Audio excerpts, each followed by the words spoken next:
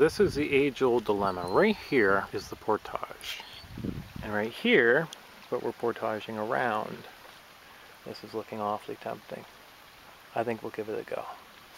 I don't know if this is going to be deep enough for us to actually get in the boat and paddle it, but I'll just see what I can do about hauling this over. Come on, Maddie. He's not sure what to make of this.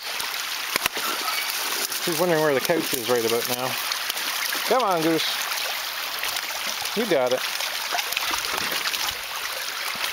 Now, you gotta make sure that whenever you're hauling the boat over things that you don't have any cases where you've got the front and the back supported, but nothing supporting the middle of it, because it'll just put a lot of pressure on the boat. Although usually, if you're paddling with two people, you're gonna have all the weight in the middle of the boat. In this case, I've got all the weight in the front to balance out me being in the back.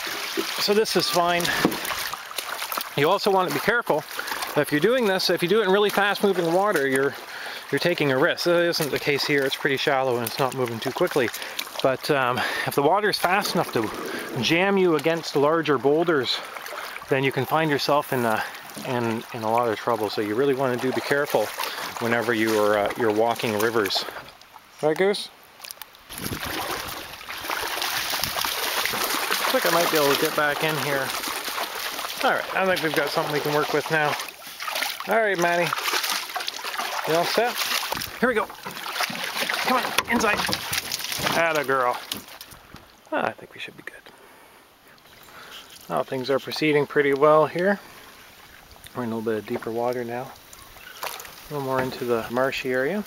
But, as usual, taking the portage would have been a lot faster, but not going to be as memorable as this. I mean, am I going to remember a little 200-meter portage, or am I going to remember going through a nice little stream like this and taking in the different sights and perhaps seeing some wildlife? Oh, I don't know if we're going to make it over this. And besides the fact that I'm just doing a one-handed paddle right now, so it's going to lift over this one, and I think we're going to be in the clear. We're just about out. So we just did that short lift over, and the calm waters continue. This is now almost 1 o'clock in the afternoon. I've only had these kind of conditions for paddling, I think maybe once before, like in an all-day situation where every lake I went to was glass. It's such a wonderful experience.